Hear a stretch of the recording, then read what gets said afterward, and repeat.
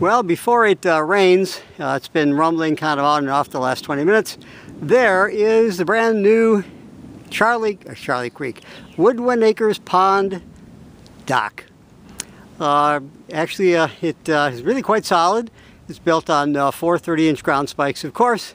And if you can see underneath the front, since it has a 3-foot overhang from the last post, I decided to do an angle brace on it so it's nice and solid and it's not going to bend anywhere. There are the 2 Samson posts, and yes, they're level. Pardon me, in plumb, a little bug just landed on me. And if you need to, I engineered it so if you needed for me to put a little step down for ease of kayak entry and exit, I can do that without a problem. But it functions very well. Everything lined up just the way, you know, measure 3 times, cut once. But it should function pretty good. I'll take a walk on here, and you actually extend over the water quite a bit. But before I do that, I wanted to show you the cleaned out area that was filled with a bunch of debris that other people had left, and maybe even me, I'm not sure, but I raked it all out up until you can see that tree line right there. Anything beyond that is just all natural, but boy, did it clean up quite well. Just really pretty. And I took it all the way to that fence post right there. So there are a couple of rocks. Boy, that breeze feels really good, pardon me. But there you have a nice little open area, and if you wanted to put a bench or a picnic bench or a picnic table or whatever, you can still do that. But here is the walkway now, pardon me, the dock, and I'm standing on it, really very solid. And now you can overlook. I'm over the creek by about 3 feet, and it looks very nice. Our little aeration system is working well. There was no scum on the pond this morning. It was all kind of pretty.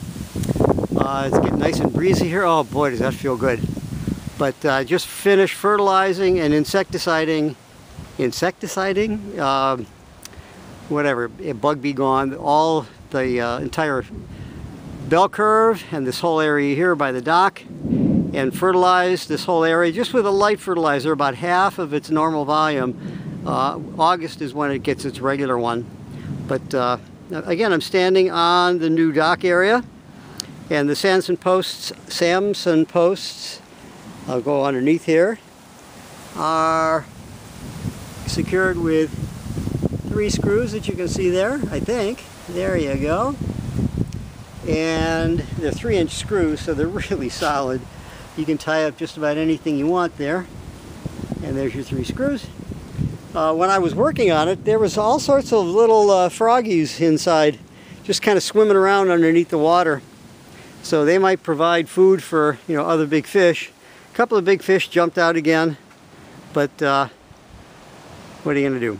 So anyhow, there's the dock, and I'll walk back. And you can see that's the only hose or pipe that sticks out now. All that white piping back there is gone, and not to be forgotten. And for some reason, I just think that the pond fill pipe pushes out more water.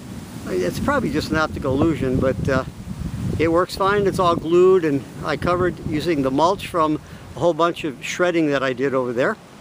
But there's your pond, and I'll turn around here and get the full effect. I also had a little bit of time, but not much, to clean that tree just to the left of the gate. There was a bunch of dead branches. I probably could even take out more, but it just got too cumbersome, and I need to work on the trail next. So anyhow, I'm going to walk down now and show you the other side of the dock. And there's exactly, I think, 10 feet 3 inches. There's your 4-foot extension at the end.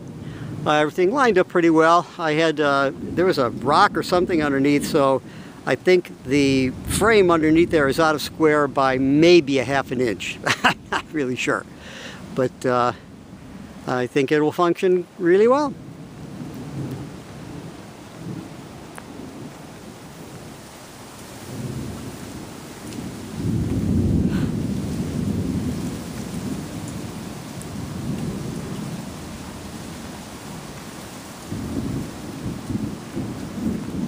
be surprised if it doesn't rain, but so far we're just getting, there's another view of it, getting a lot of noise.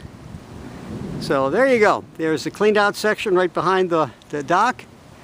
And here is the pond. One last view.